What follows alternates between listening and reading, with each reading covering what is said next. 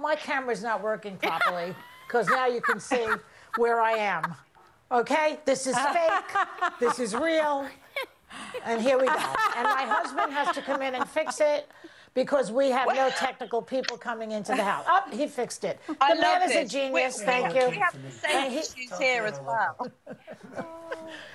He said to tell you he loves you, as do I. I was telling you off camera how much I appreciate your work, especially in The Reader, which, by the way, people can get on Amazon Prime. You should watch that movie. It's fantastic. Movie, but let's talk about this movie, because you reunited with your Titanic director, James Cameron, to shoot the upcoming Avatar sequel. This is fascinating. You actually filmed a scene underwater where you held your breath for over 7 minutes. 7 minutes.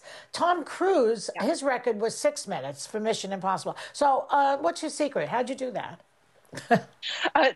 Training. It's not something I could just jump in the bath and do right now. I had some extraordinary training with a brilliant breath hold instructor named Kurt Kroc, and he got me to 7 minutes 14. What can I say? It was a training session one day, and we just went for it. And 7 minutes 14.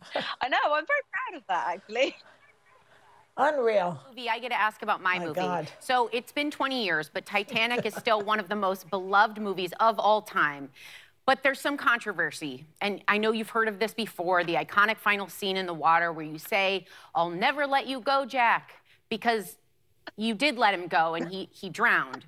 And my question for you is not whether he could have gotten up or not gotten up. You didn't even try. Like, why did you not try? It was Jack. Like, I don't understand. I agree. I really agree. And actually, just the other day, a friend of mine said, "Come on, we have to actually have this conversation. Let's break it down." There was a half-hearted attempt at getting him on the door, but not really. I totally agree. We should have tried harder. We should have fallen off a bunch of times before we completely just let the whole idea go. I have tried harder on a unicorn-shaped floaty in a pool than you did on that door, and that was the love of your life. I agree. Look how much space there is on that door. I know. He totally could have gotten on that. I mean, I'm not that big. No. He could have gotten on that door. I agree. And you got hypothermia filming that scene. Is that true? Actually, it wasn't that scene. It was another scene. But yes, I did. Was it the water when you were running down the hallways, right? When you were running down the hallways under?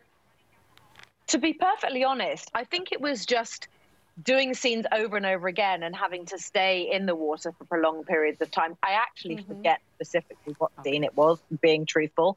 But yeah, quite a few of us got hypothermia from time to time on that show.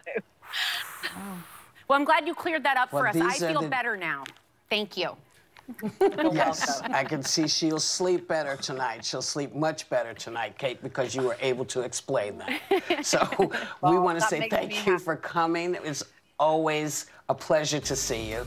Ammonite is in theaters now and on demand on Friday.